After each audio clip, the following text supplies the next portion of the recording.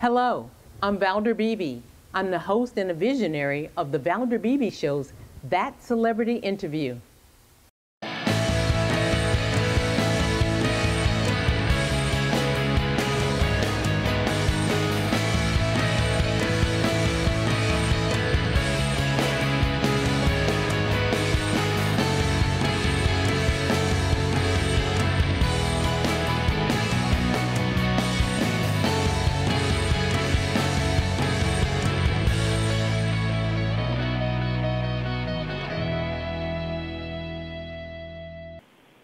Good morning, Sarah. How are you? I'm doing great. How are you?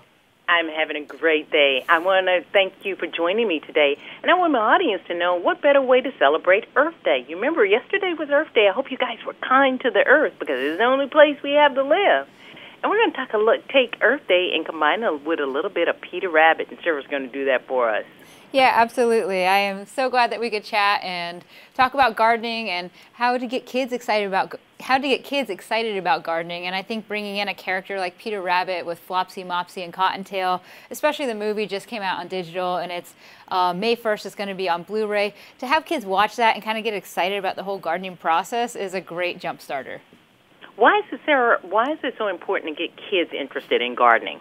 I think it's really important to get kids interested in gardening because they need to know where their food comes from. And not only that, it encourages healthy eating habits, especially if you can be part of the process of starting something from as little as a seed to grow into a beautiful big plant. So how can we start this at home? Because this would be a great weekend after school project. Yes, it would. And I think gardening can be on so many different levels. So whether you want to start in the ground or something small scale, especially with kids, you might want to start with something like a 2-liter container. If you cut the top off, add some drainage holes in the bottom, and fill it with soil, it makes a great little planter that's super affordable.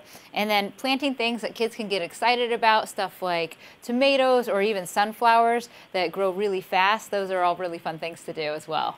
And, right. Yeah. Go ahead. And even using like compostable containers, these are great because you can plant in them and then you just drop them into the soil outside eventually. But if you are limited in space and live in an apartment, having like an herb garden inside is something you can definitely do, and adding those to dishes for healthy eating is great. I want my audience also to know that Sarah is a gardening expert, and she hosts the DI Network show, I Hate My Yard, and Lawn and Order, and I watch her. I like her. Oh, thank you. Well, Sarah, let me ask you, we see the importance. What about inner city kids? How can they make this a part of their life so that they can respect planet Earth? Yeah, absolutely. So there's so many different ways to get kids involved, and in the inner city it's harder to find the garden spaces. So we were fortunate enough to partner up with Slow Food USA and do 2 gardens, one in Los Angeles and one in East Harlem. And we built these raised planter beds to give these kids a school garden that they can have this experience. It was a lot of fun. We built the planter beds up, we added soil, we had all the kids out there, they planted seeds, and you could just tell how much fun they were having participating in this. So it was a really awesome experience. Peter Rabbit came there to help us out, and we had Flopsy, Mopsy, and Cottontail, and it was just overall a great experience to really celebrate Earth Day. Did we tie Peter Rabbit in the movie in to give them a sense of the basics? That is why Peter Rabbit's a part of this?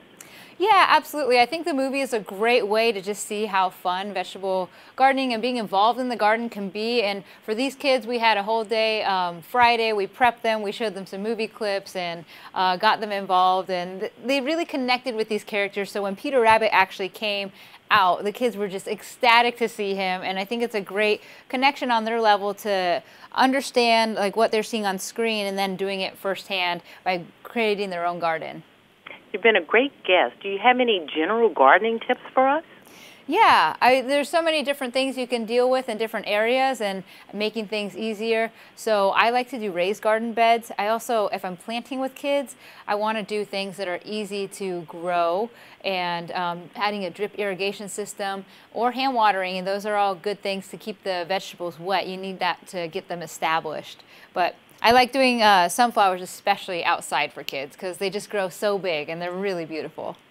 Okay, I got to take a couple Facebook questions, and one of them is they want to know, when is the Peter Rabbit movie coming out, or is it already out?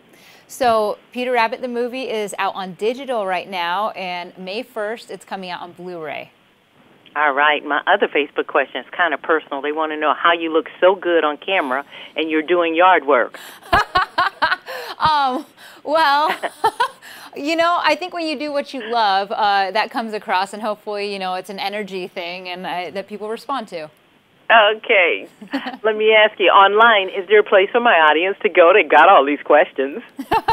Yeah, absolutely. So I share gardening tips online if they want to follow me on social media, Instagram or Facebook at Sara Bendrick. And then, of course, if you go to PeterRabbitTheMovie.com, you can find a bunch of little clips and things that encourage kids to garden. So I highly encourage people to check that out as well.